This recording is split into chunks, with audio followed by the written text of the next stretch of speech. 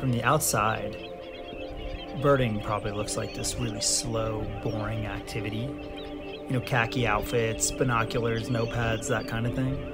And maybe that's true for some, but from the inside, as a photographer, it's one of the most action-packed forms of nature photography. There's nothing harder than photographing birds, especially in flight. Oh my God, he's fast. It's just like a world of unpredictability.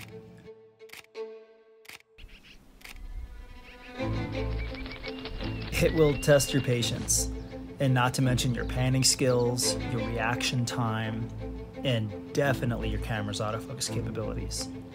And this R5 Mark II has been a game changer. The autofocus is next level. It's locking on quickly and staying locked. And the thing that I love the most is the pre-continuous shooting. It gives me a half-second burst, 30 frames a second. As soon as I hit the button, I'm shooting a half second in the past, and that is everything. A human's reaction time is like 200 milliseconds, and a bird's reaction time is around 8 milliseconds.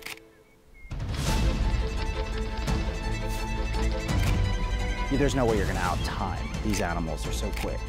But with this, that half second in the past is plenty. Every time, without fail, as long as I can compose and lock focus, I have photos. That's changed the game. Right behind me, there's a little burley on that little bush right there.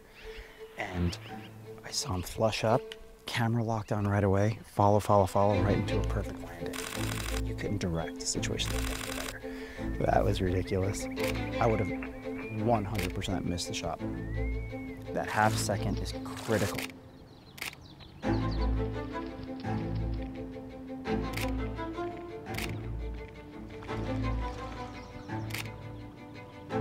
The video options are stacked. 8K RAW up to 60 frames per second, 4K 120, and 2K 240 FPS, which I've been loving. There's a huge difference between 240 and 120. It means you can sit on the shot more, you can see more behavior.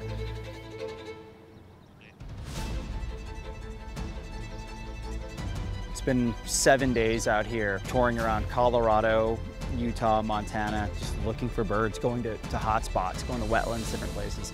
Lights fading out right now and just kind of looking back at the trip. I have so many frames that I captured with this camera. Animals in flight that I've been hoping to try and get. It's incredible that pre-record continuous shooting opened up an entirely new playing field for me. I have so many moments that I know I would have missed. Having 30 frames a second, the files look incredible. The autofocus it's so good. This is a long anticipated camera, and it's safe to say they did not hold back. The R5 Mark II just opens up new ways to master the moment.